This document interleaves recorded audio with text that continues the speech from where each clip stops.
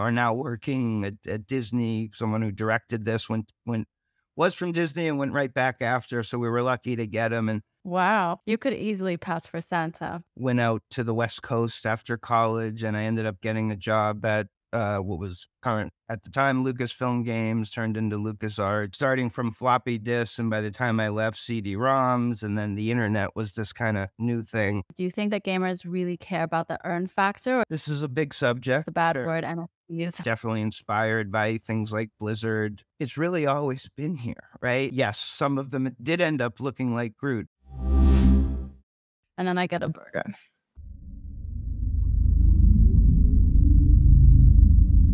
Hi, everyone, and welcome back to Decoded by Dverse. I'm your host, Dina Mattar, and today we have Mike, the founder of Planet Mojo. Mike, welcome to Decoded. We're really excited to have you here. How's everything been? Great. Great to see you. Thanks for inviting me. Excited to be here. Good, good. We're excited to dive into everything that you've been doing. So, you know, we've been doing a lot of these episodes with a lot of gamers who are now into the Web3 gaming. So I'm gonna ask you probably the same question that I've asked everyone. But how did you start and get yourself from, from the Web2 world? Like, tell us your story. How did you find your way into Web3, and what inspired you to create Planet Mojo? Sure. How far back do you want me to go? To the beginning? Uh, to the Inception? beginning, to the inception. Yeah, I'll just give you a quick rundown of my gaming career. We can start there. Before that's That- boring. Um, All right. but yeah, I'm from the US in Boston, and I went out to the West Coast after college, and I ended up getting a job at what was current at the time Lucasfilm Games, turned into LucasArts, and worked there for the bulk of the 90s. And that was like an incredible time in games. Sort of my tenure there was like from, starting from floppy disks. And by the time I left, CD-ROMs, and then the internet was this kind of new thing. This is the Wow. 90s. I'm dating myself. But yeah, I was always into sort of bleeding edge technology and always gravitated towards that. So that's kind of how I got my big start there and started the visual effects department. Worked on a bunch of cool games with some really incredibly talented people that I'm still friends with today and work with today, some of which work on Planet Mojo, actually, Ralph and Jim and some others. But yeah, from there I did a startup with people from ILM. That's kind of what gave me the startup bug, I guess, and learning about that world a little bit. And um, I guess somewhere along the lines, we raised some money for another company, Happy Giant. We did a lot in mobile, specifically with augmented reality and virtual reality. Eventually, made a Any game. we'd know? What's that? Any games we'd know? Well, the game maybe on if people have Oculus Quest, or whatever Meta Quest they call it now. Uh, It is Sam and Max. This time it's virtual, which has been a pretty popular game and on that and other VR platforms. And yeah, we did have a game that was Apple's game of the day that was an augmented reality game, got a decent amount of press. It was called Hollow Grid Monster Battle, and we did that with this guy, Phil Tippett, this guy who is a legendary Academy Award-winning visual effects director, and he happened to do a lot of the effects in Star Wars, including the hollow chess scene on the Millennium Falcon. So as we were playing with augmented reality and photogrammetry with his creatures, his actual real other creatures, we're like, how do we turn this into a game? And that's kind of how that game, Hologrid, was actually sort of a precursor to Mojo Melee, what we're making now, which was really a chess-based TCG hybrid. mhm. So anyways, yeah, while we were making Sam and Max, that's when I caught the bug of blockchain and Web3, and that rabbit hole is still going descending never-endingly down. I feel like everyone crosses that road at one point, and if they don't take it now, they'll take it later. It's fine. It happens. I And then agree. and then, yeah, so with your with your experience obviously in Web 2 now and now Web 3, everyone's trying this, everyone's following this play and earn trend. Everyone's really trying to make that a huge, it was a very big deal. I mean, we've seen it with a lot of the Web3 games that have had a lot of success. Coming from the traditional side of things, do you think that gamers really care about the earn factor, or do you think it's more about the ownership? I mean, when it comes to the bad Sure. word NFTs. This is a big subject. Yeah, I mean, we never really said play to earn because we were always, like, suspicious of it or just sorta it didn't feel quite right to me, and I think that's proven out, and here's the thing, it's like earning in games is it's really always been here, right? And even if you think about um, video games, currently with esports and tournaments and even things like Magic the Gathering, but even think of something like poker, right? Like there's always a certain percentage of people who are interested in earning, right? And take something like Magic or poker, maybe it's a weird analogy, maybe not, but like people play with their friends, right? For like pennies or very low stakes but then there's these giant high stake tournaments, right? So like there's Mhm. there's different aspects to it. Magic is maybe better where you're not playing for money at all, just with your friends, and then you're sort of people who really are into it. So I think earning is definitely a part of this. It just shouldn't have been the headline, right? Because like when you make it the headline and the focus, it basically destroys the game. And it destroys the game through the economy, the community, the players you're attracting, and what their focus is. Games need to be fun. None of these games would have tournaments or earnings involved if they weren't fun. So you have to Yeah. have that an engaging game that people want to play Well, over time.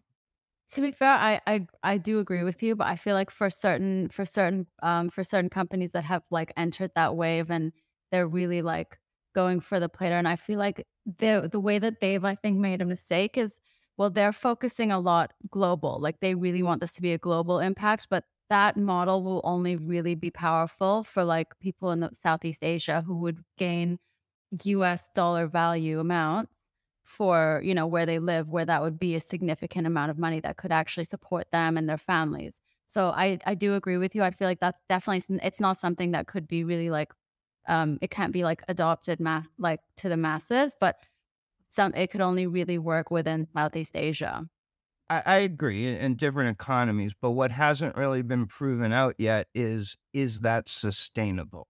Right, like, I know lots of people who ran guilds for Axie, and I'm like, "What happened to all your players in your guild?" And literally the quote was, "They went back to work," right? Because that's what this was to them, it was a job, and so it possibly can work, but there has to be, like, actually probably some push-pull from different sides of the world, and we saw this actually in MMOs, you still see this where 5% of the player base, let's say, are gold farmers, and they're really doing that for the 95% of the base who would rather just pay to advance quicker, and so there was a service that they were fulfilling basically for people, and it worked to a certain extent, even though it was kind of illegal and shunned upon.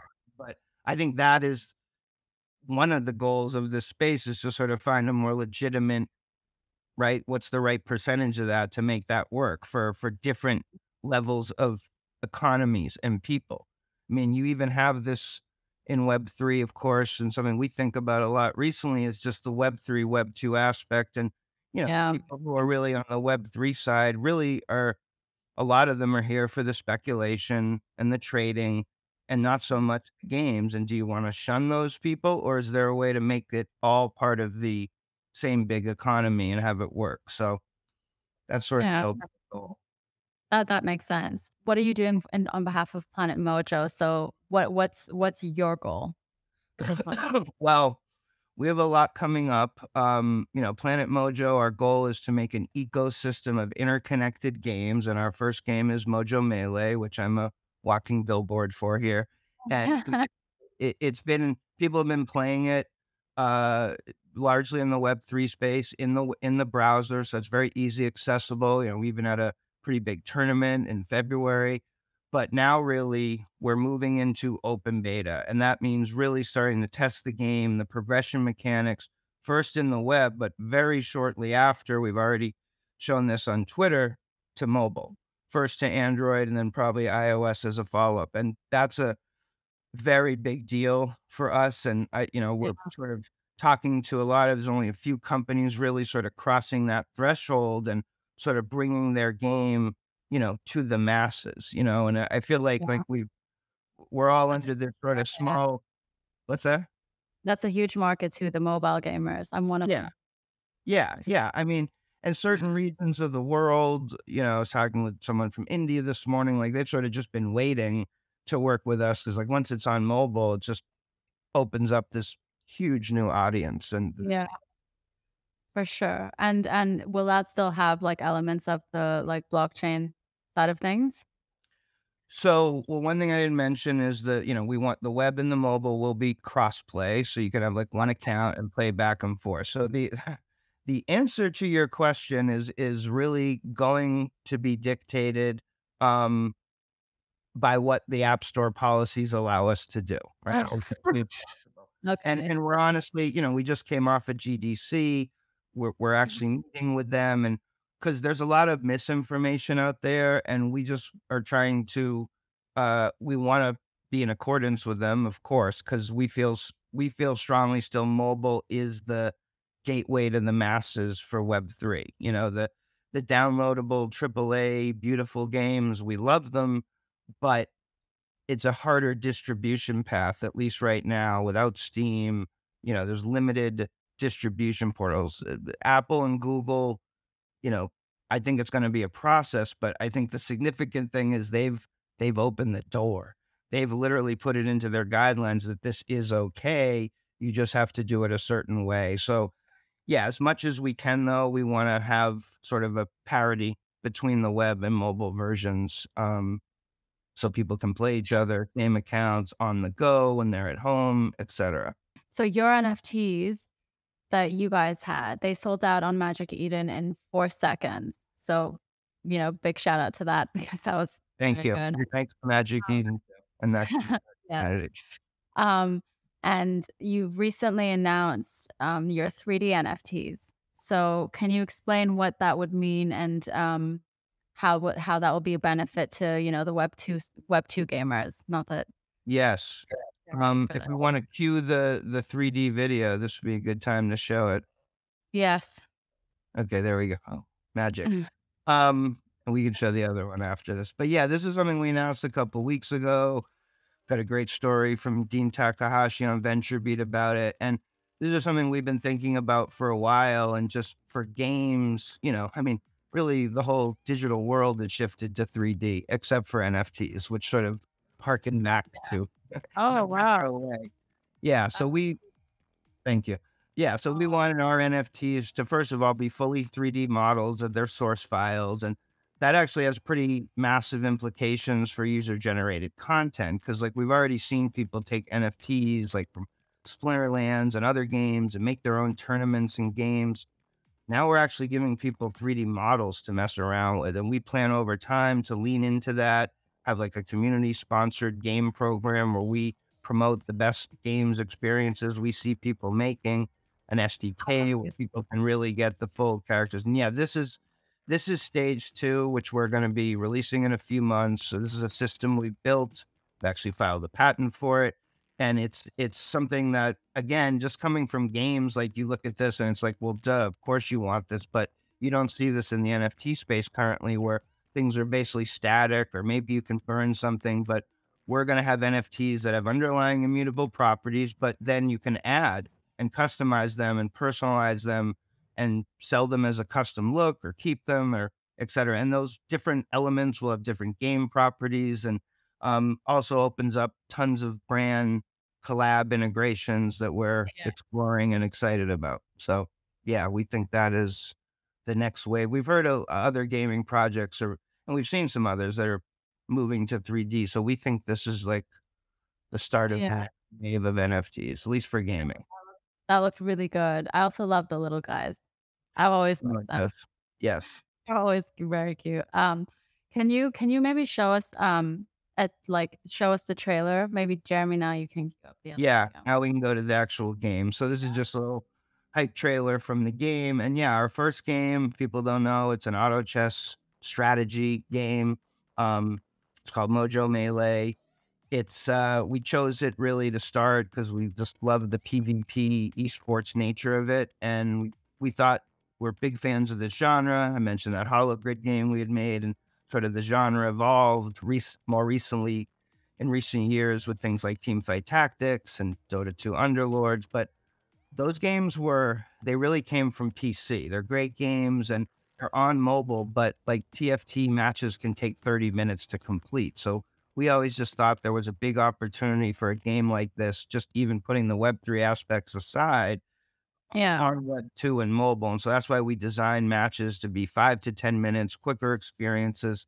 This is Mhm. our cinematic trailer you're now going to see. And this is just more about our backstory and lore and narrative, which, we put a lot of thought into at the beginning and something will evolve over time in this game and various games. And yeah, we just coming from LucasArts of something that's sort of beaten into me and us Very to good. have a world Also that had, thank you.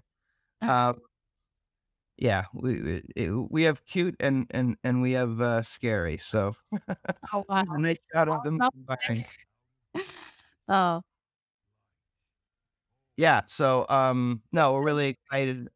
Sorry. wait, so what was, like, this look inspired by? Like, this Oh as what? boy.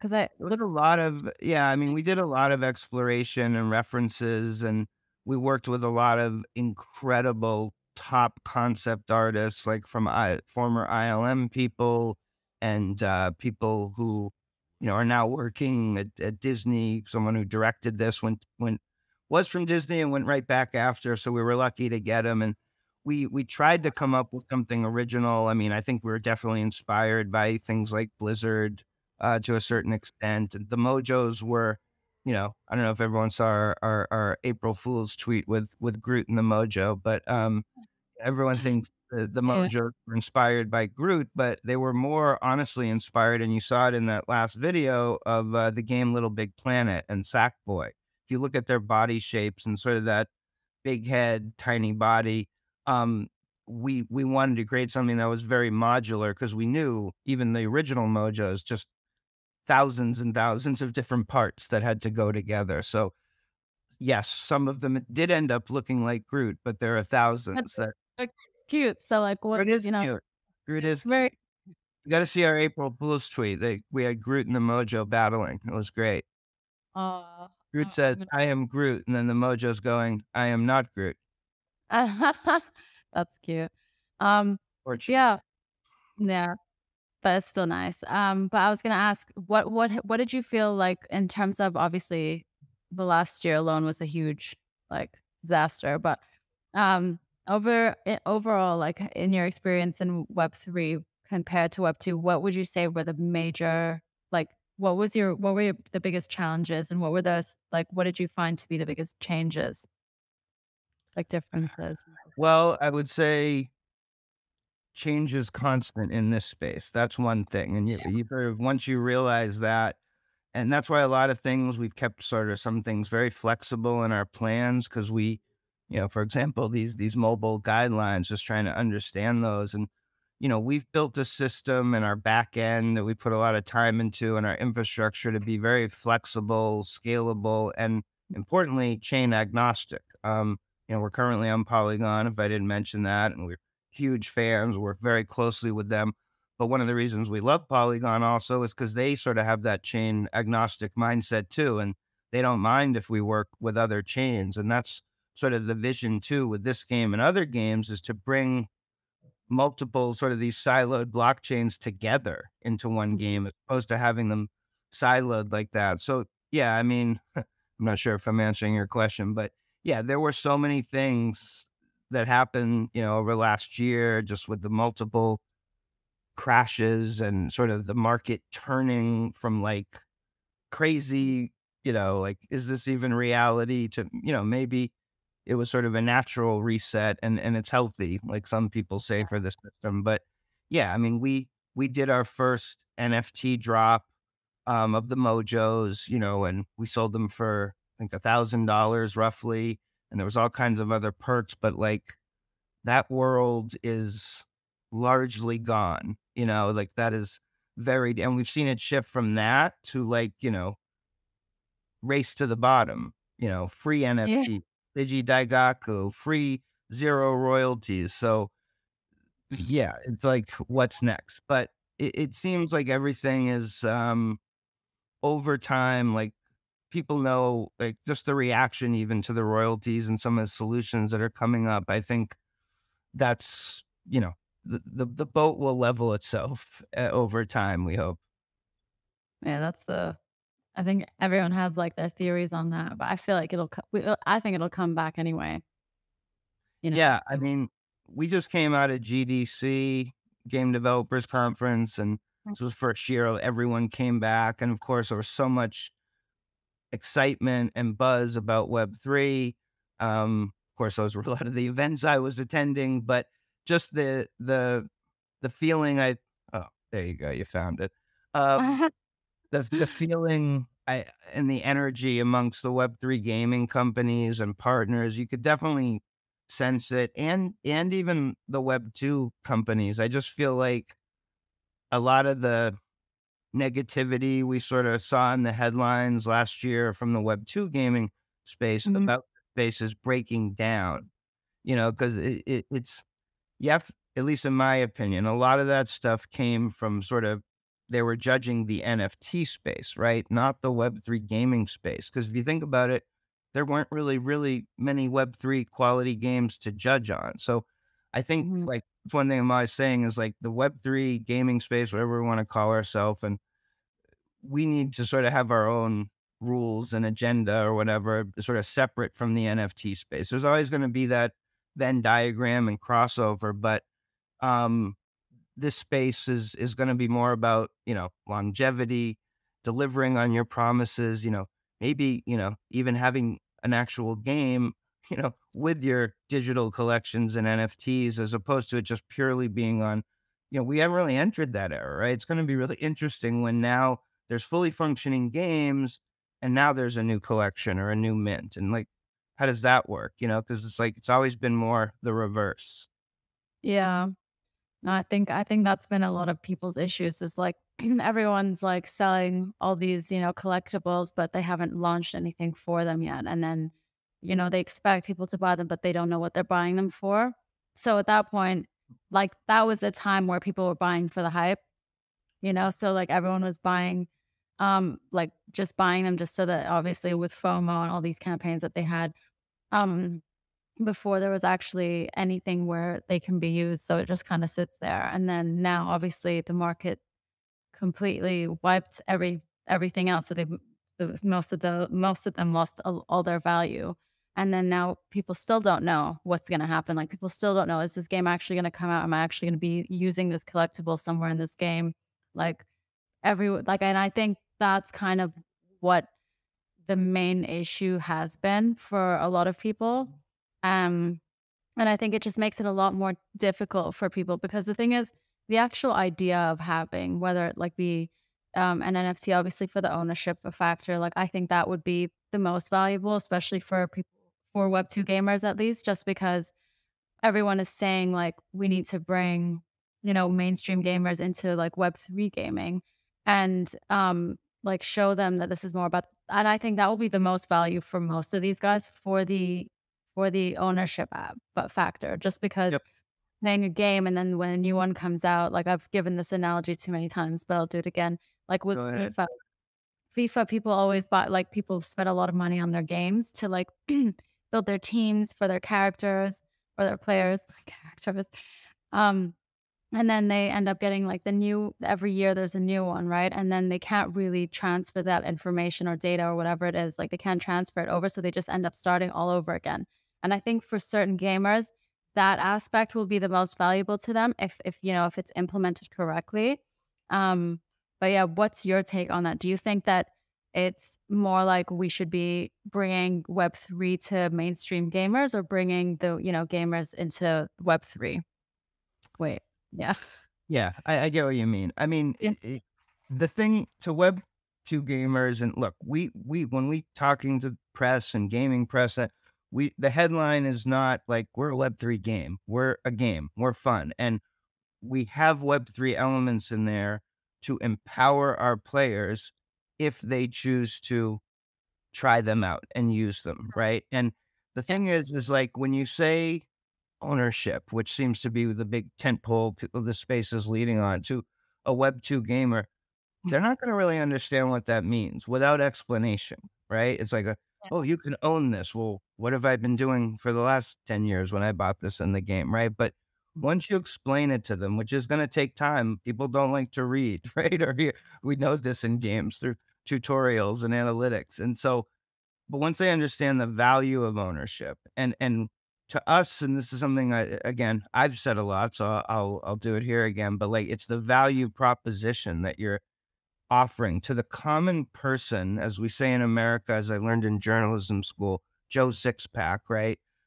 They don't Yeah. care about decentralization and under like L1 and these underlying blockchain concepts that some we do, right? We're in the bubble. We're the ones pushing the future and people are in the space. But like to them, why did free to play take off? It was free. It was a Mhm. good deal for people. And to us, like you're saying, why do I want to own an asset? Well, one, I'm actually now I can extract value. There's not just money in, there's money coming out because I have an asset that I can eventually sell or use in other places. And for us, and this is back to what I said, and for our vision is, and this will become more apparent and a better value over time, is we're going to make a suite of games.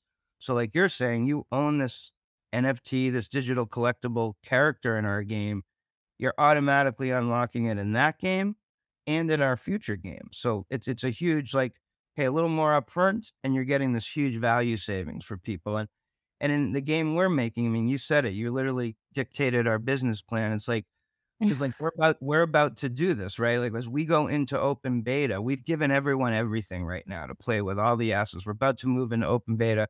We're taking everything away, right? So you'll start with your base set of champions and you'll have to play and progress and move up the ranks. But if you own one of our NFTs that you got through Magic Eden or through owning a Mojo, you'll instantly have those characters unlocked to play with. So that's like one benefit. And then there's all kinds of other in game benefits to owning them and outside the game, etc. So yeah, it's People sorry, will people who didn't initially have them, who started off with them, will they still be able to eventually get that yes, same value? yes, that's actually our plan for the masses to sort of let them unlock the assets in the game, and then as they play with them over time and hit certain goals, now they sort of have the ability to mint it essentially, to turn into a digital collectible. Okay, that's very good. Well, that'll be very important because I think another thing is obviously the extra benefits that the holders Yeah. get. No, I mean, it has to yeah, and this has to be explained to players, and sort of just like free to play, we've seen this in where there's a conversion, right? Just to get them to buy something, well, we have to convert them to Web3 and explain to them what that even really means, because most people really don't have any idea about this, you But they don't like to be told that they don't have any idea. no, no, no, exactly, we need to educate them, a Yeah. and They don't and even have know I'm doing it. yeah, and again, I don't like, at least our goal is not to be as pushy as sort of the first wave of free to play games and sort of have it there for people who wanna make that jump, right? And you have to at least, tell them about the positive benefits of this space to excite them and want them to learn more and what's in it for them really, because that's gonna be important. Yeah, that's absolutely spot on. So with that all being said, what are you most excited about in the gaming space at the moment and over the next, let's say, until the end of this year? Oh, man, I would say, I mean, this is a very exciting, interesting time in this, what we'll call space, Web3 gaming, and because, one thing about this space is it's really different from past paradigm shifts in gaming. which I Mhm. like to point out, because in all of those, at least in my memory, which I lived through many of, I've got the gray hairs to show it, that there's always like one or two shining beacon examples that sort of prove the model out, and then everyone would basically copy that and iterate on it, whether it was Mhm. Farmville or Clash of Clans or Angry Birds before that, like there's always something. Here is a little different because we had Axie, and I'm not like an Axie hater, but like we all know what happened. Like, Mhm. and so we thought like Axie was that, and then I was like, oops, no, it's not. So what's I really think, and they're figuring it out too, and I think doing amazing things. I'm actually a big fan, but I think over the next 6 to 12 months, that's what excites me is like we're gonna see the dominant patterns emerge. And we're also, and I think they're going to come from companies like us and others that we're tight with who are really bringing their games out to the masses. There's only really a handful of companies who are sort of, you know, l- leaving the tent and going out to the sort of mainstream. We've all been in this little club, in a rock concert or whatever. And now we're like about to go out to a giant arena, right? And it's like a whole different world. And so I think that's really exciting just to what's going to work and what's not going to work. And we're definitely going to see both. I'm sure we are. And what about for Planet Mojo and Mojo Man? What Yeah. can I we mean, expect?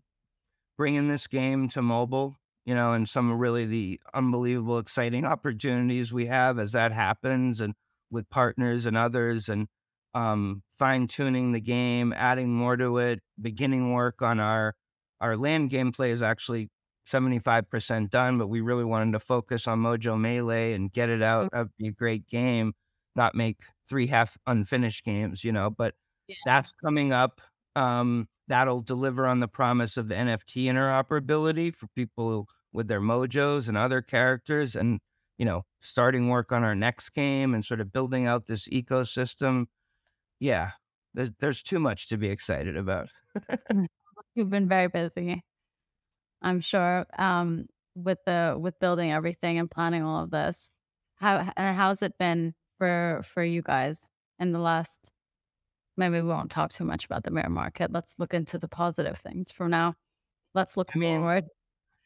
for us, luckily, we were able to raise money at the beginning of this, so it hasn't affected us terribly. We've really just kept our heads down, which everyone told us that's what you do in bear markets, right? You build, and we are builders. And so, Mhm. um, yeah, for us and our team, luckily we've made good decisions in terms of where our funds are stored, or lucky ones because no one can predict what happens. And but yeah, I think uh, for us, it's just been heads down and building this thing and trying to like get the game out because there is sort of somewhat of a race to get these things out and out Yeah. there and bring it to, there is advantages and disadvantages to being early.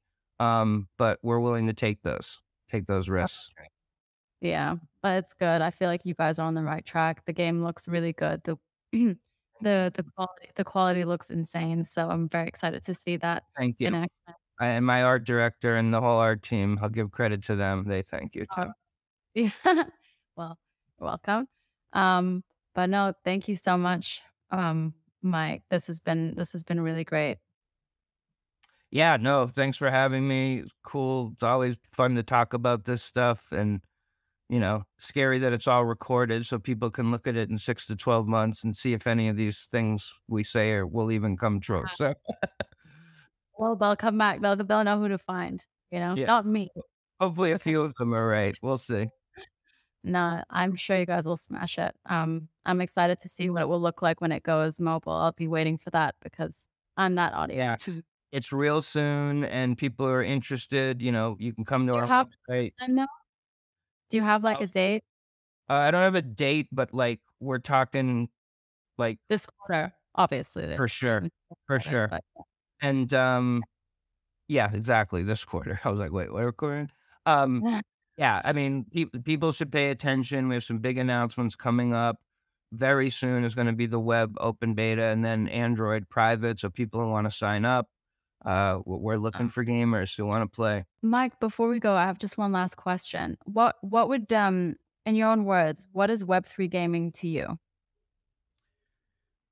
Yeah, I mean, the thing I think I've realized is if you boil it down to one word, it's about empowerment. It's about empowerment for us as developers, and it empowers the community, right? And players. And if you think about sort of the gaming and where it's gone the last decade, community has really become a big thing in gaming. It can really make or break games. And to me, Web3 is the evolution of community because now they have a stake. They're owning part of the game. And in our project and others, they have a say in the project's future direction. So I think it's creating, hopefully, this new economy where the players are empowering us. It's empowering us to create new amazing things for them, and we can sort of have our own independent ecosystem that, can sort of shift the power balance in gaming, which is really needed. So it's huge for independent gaming, I think, and communities. Yeah, those are some very, very good points to close with. Thank you so much for being here. Really appreciate taking the time to join us here. It was fun. Thanks for having me. Great catching up, and let's do it And again sometime. thanks so much for watching. If you guys have watched it till the end, I appreciate you. Please like, comment, and subscribe, and let us know what you'd like to see. In the meantime, please go ahead and feel free to watch any of the other episodes. Is that good? I can spread it out.